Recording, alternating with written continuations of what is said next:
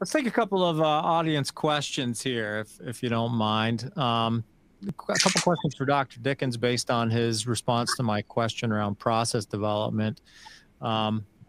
Question, is that a process with co-capping or enzymatic capping? Dr. Dickens, can you respond to that? Yep, so we use a clean cap in our particular process, which is currently single source due to IP and things of that nature. We do use a clean cap, proprietary cap in our process. That's included within the IVT reaction. So that's how that's incorporated. Yep. Okay, yeah. Question around scalability, which was going to be where I took the conversation next anyway, so I'll take that one. Does the panel see any scalability concerns given the large quantities of organic solvents required in current manufacturing? Dr. Dickens, if you want to start with that, and then we'll maybe see if Roberta can chime in. Yeah, sure. So, oh, go ahead. Right. Oh, go ahead.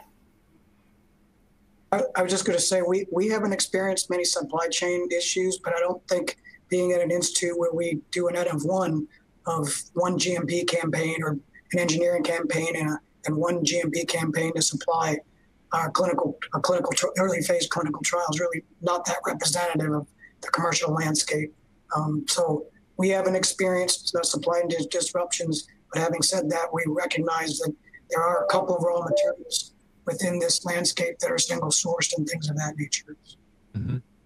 Okay. Roberta, did you want to chime in on that one, or?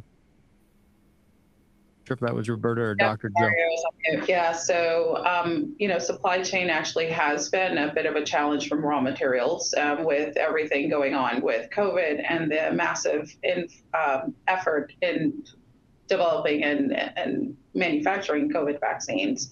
We've seen that with warp speed, the supply chain has become challenging, and a lot of raw materials and consumables have long lead time. So that does have an implication. Our team has done a great job of working around that and continuing to work around that, but it is a bit of a challenge that is part of the process we're dealing with today. Mm-hmm. Transparency is a challenge. I want to pose a question to our audience. Let's take polling question number one. So this question's for our audience. We're going to present to you a very basic question and ask for your response. What is the future for mRNA? Your options are: it will replace cell-derived therapeutics and vaccines, such as monoclonal antibodies and recombinant proteins. Or mRNA will be complementary to other biologics and small molecule therapies. Or it's a trend. It's a passing fad. It will go away. Take a minute to respond to that survey. We're going to revisit the response to that survey here shortly. I can see where this one's going already. While our audience is responding to the survey, or the polling questions, that is, I'd like to get our panelists to put their forward-looking thinking caps on and tell us what greater scale-up challenges you anticipate the industry will face as more mRNA candidates approach late clinical and commercialization stages. So, we've talked about supply chain disruptions as more players get in on the game. I anticipate that might be a scale-up challenge. But what other scale-up challenges do you anticipate as we move towards late clinical and commercialization? Roberta, since you're on the screen, is that something you'd like to take a stab at? Yeah, so I think maybe I'll position it a little bit differently. So when we think about the supply chain piece and raw materials being a challenge today, the other challenge is actually developing mRNA vaccines at room temperature, right? So it's about how you then conduct manufacturing processes, what happens to your formulation, and also where are you going in a larger scale manufacturing capability if you can move away from cold chain where everyone is today. Mm-hmm. So there are several benefits to getting to room temperature, but there are several challenges with mRNA to get there. So as we think about supply chain, it's how do we exist within this moment, and then how do we begin to build in those efficiencies that give greater stability at room temperature. So much to do in this space, a lot of work to do. Yeah. Dr. Zhou, would you agree? Anything you'd add to that list?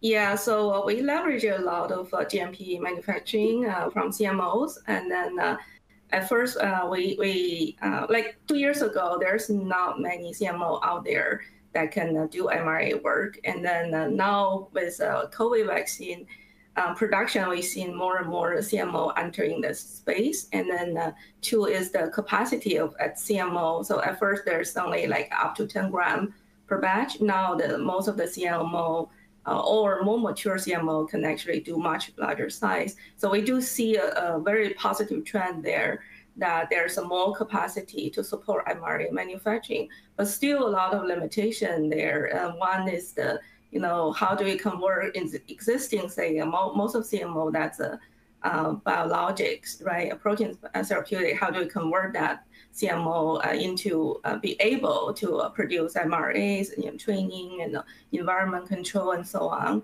and then personnel training, and then two, basically supply chain wise, we're still facing a lot of pressure there. So we are a rare disease company. We have to stay on the second line, not to compete with COVID vaccine production for sure. So how to expand that capacity to meet all the mRNA demand, that's still to be seen. And then raw material wise, it's still quite expensive. And then raw material cost is in some area account for more than 50% of cost of goods. So we do want to see, because we are developing this rare disease therapeutics, we do want to have a reasonable pricing to ensure a broader access. So how to address cost of goods, especially lower the cost of raw material, and the scaling up, that's another challenge we're facing. Okay. Let's take a look at those poll results, Miles. Can you pull those up for us? We'll just take a quick peek at that. So I wouldn't find it, I wouldn't call this too surprising, right? mRNA will be complementary to other biologics and small molecule therapies. Although I guess I am a little bit surprised if close to 15% see it as replacing existing cell-derived therapeutics. What are your thoughts on that, Dr. Zhou? Is there anything surprising to you there in that poll result? No, not really. And then, so at this point, I still feel like mRNA is still in its infancy stage. But in the future, I do see this a great contribution to the therapeutic. And then I don't see it replace the whole protein therapeutic or cellular therapeutic right away. And then until we see a technology really have a breakthrough there. And then, but I'm hopeful that because I see the field, we have a lot of investment from all kinds of companies. I do see this field can take out very, very rapidly. And then maybe in the future, it can replace gene therapy or even cellular therapy. Yeah. Roberta, Dr. Zhou mentioned the CMO capacity crunch. And this is that crunch is affecting so many modalities across so much of the biopharma space.